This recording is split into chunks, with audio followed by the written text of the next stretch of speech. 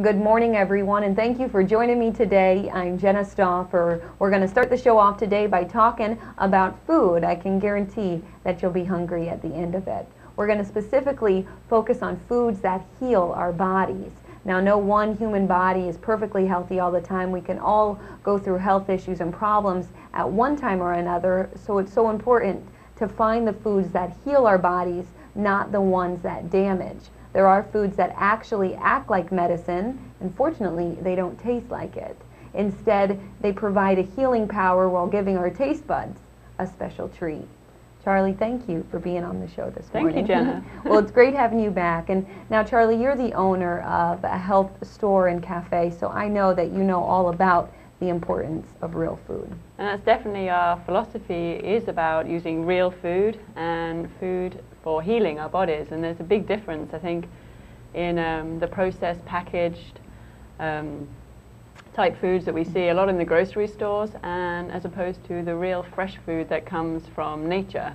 Mm-hmm. And why is it so important, Charlie, to have these real foods in our body?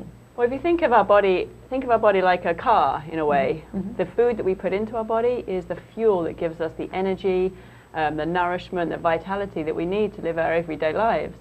And so to put the highest quality fuel into our body is of utmost importance. And that fuel comes from fresh, whole fruits and vegetables, nuts and seeds, you know, that comes really direct from nature, as opposed to food that has been chemically made in a science lab. Right, that's the bad stuff. And now, Charlie, since you own this health store, I'm guessing that you always eat real food, don't you? Yeah, I do. I mean, I haven't always been that way. I made my own shift through my own health concerns, through stomach and digestive issues. That's how I was told by a naturopath to basically try experimenting and changing my diet. And I did a 30-day cleansing diet where I eliminated basically all the processed and packaged foods that I was eating, and I went strictly on to fresh whole foods, no sugar, no wheat, no dairy, no alcohol, very cleansing diet, and completely transformed my life. I lost a bunch of weight, felt so much better, and that was my introduction to how food really does have an effect on how we feel, and it, from down to like how much energy. We wake up tired in the morning, we have the afternoon slumps, just headaches that we might have, just general overall like feeling of not so vital, can really be affected by the food. Now, when you made that transformation, Charlie, is that why you started up Help Yourself Cafe? It is. That from there I went on this big mission. I was already kind of into cooking, but before I was very much into traditional cooking, French cuisine, lots of meat and dairy and sugar and refined flours. So I went on this whole mission to study nutrition and health, different recipes, learning how to use different ingredients, and yeah, that lasted, well, up until now. And then I opened the cafe 4 years ago. 4 years ago because of that. And is the food just as good, Charlie, as it was before in your diet? I mean, does it taste just as good? Oh, it's way, way better, because now your body, like, I mean, because it feels so much good. So not only does, I mean, it tastes good, it actually makes you feel good. And it takes a little while to break the habits of the sugar addiction that we have, and you know, the high fat addictions, because our taste buds have got so accustomed to eating that way. But that takes a couple of weeks, and then after that it's like everything tastes so much fresher, so much more vibrant, and you enjoy it. Oh yeah, I do not miss anything else the other way, because I know that I feel I can definitely tell the difference in how I feel. Very sluggish, very full. You know, you can feel it in the gut.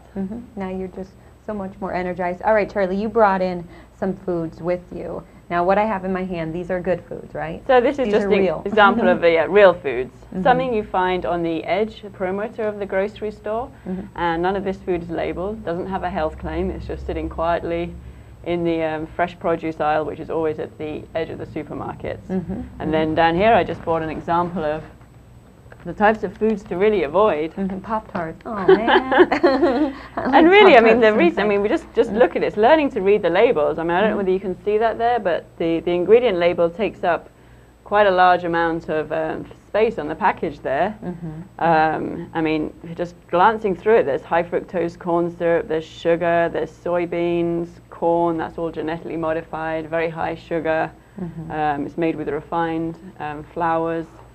There's a, you know, I can tell that you've had this box for a long time and you've never used it, right? No, I don't. I just use this for good, for examples like for this. Example, it's like, you're like, don't touch it. Yes. You know, and they have their sort of health claims baked with real fruit, but that doesn't really make up for all the other ingredients that are in it. And another thing that I have right here in my hands, it's a Lunchables. I haven't seen these in so long. But you know, this was something that growing up in elementary school, if I was to pack my lunch or something, you know, my parents, they would throw this in because it was easy. But there's so many more substitutes than something like this. Yeah, I mean, I used to, I'm not going to lie, I used to love those and eat them. But if you look at the ingredient list, there's a huge long ingredient list.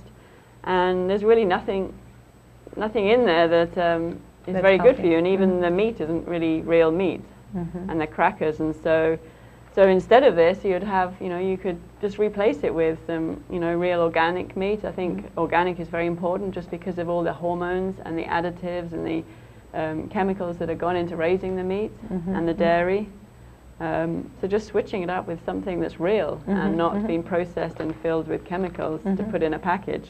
You've got to ask, you know, wonder how long, you know, how it can. I mean, I've had this for maybe over a year and a half. Yeah, you had to dust it off. Not refrigerated, and there's not an ounce of mold you can see on anything. Really? So that's pretty scary. That is scary. And now syrup. What would be a substitute for syrup, Charlie? Well, real maple syrup. That is a little bit more expensive, but it's you know, that's the other thing. A lot of people say, well, to eat healthy is very expensive.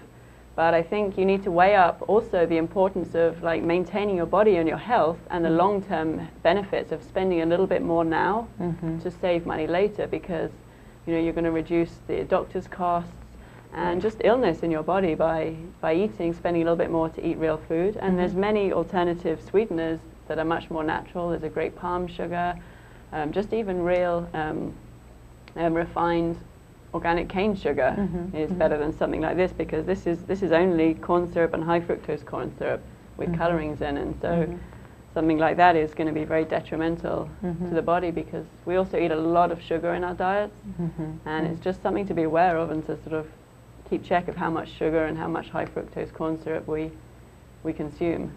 What we really take in. Well, Charlie, I know you have all the substitutes for these fake foods at Help Yourself Cafe. Do you have anything special going on for this month, Charlie? Well, we've got Fantasy Fest coming up, obviously, so we'll be the place to come for your hangover cures. We have all our smoothies are fantastic. We've got some great supplements to give your body a boost. Okay, good. And just generally, you know, we have a great breakfast and lunch. We'll soon be opening for dinner to, well, at least till 6 as well. And the store and the juice bar is open from 8 till 6 every day. Fresh juices, smoothies. You can't beat that, Charlie. Well, thank you for being back on the show this morning and for bringing these products. I won't eat it afterwards, all right? All right, I'm going to take a quick break right now, but I'll be right back after this. Stay with me.